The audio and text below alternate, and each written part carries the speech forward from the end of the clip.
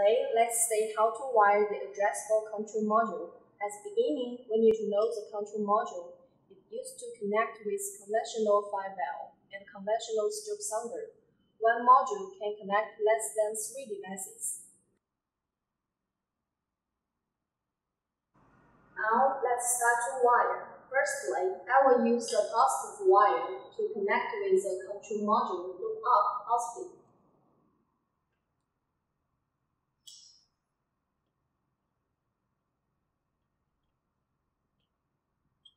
And use the negative wire to connect with the control module loop up negative.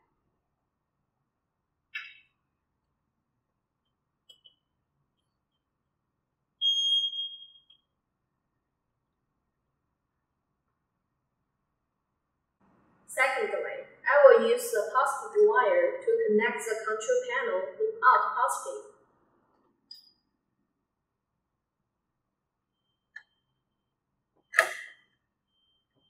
And use the negative wire to connect the control panel loop up negative.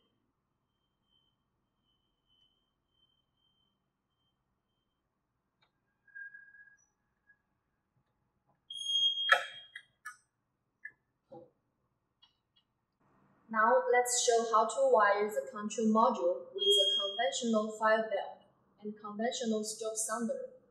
Before wiring, we need to remove the resistor from the control module.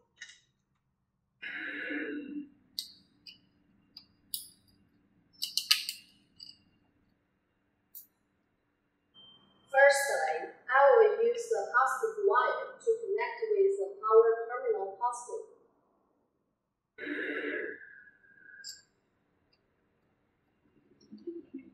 And use the negative wire to connect with the power terminal negative.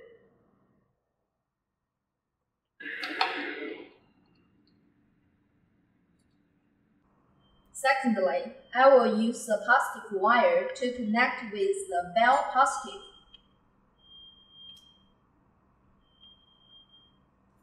Please use the electric tape to fix it.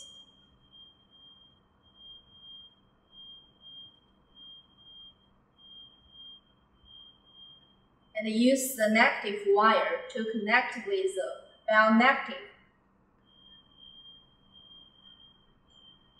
Use the electric tape to fix it also.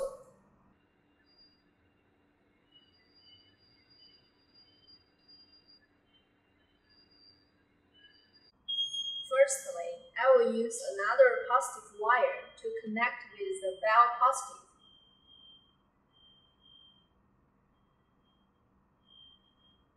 Please use the electric tape to fix it.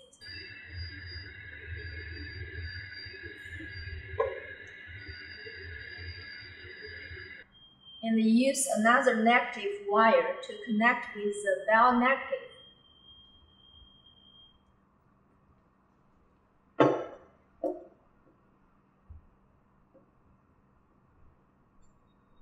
Please use the electric tape to fix it also.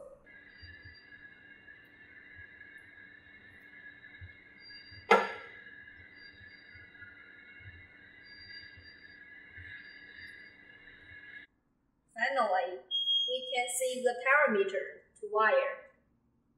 We will use the positive wire from bell to connect with the strobe sounder positive.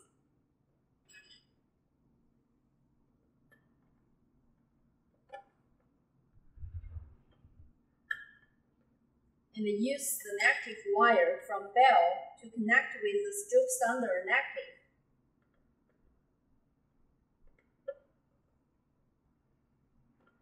If the strobe sounder is the last device, we need to add one 6.8K resistor on it.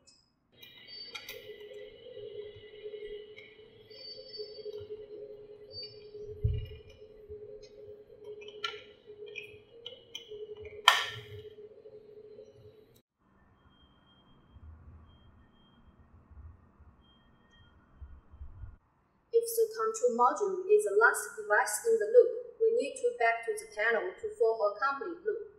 We will connect the control module loop-in terminal with the control panel loop-in terminal accordingly.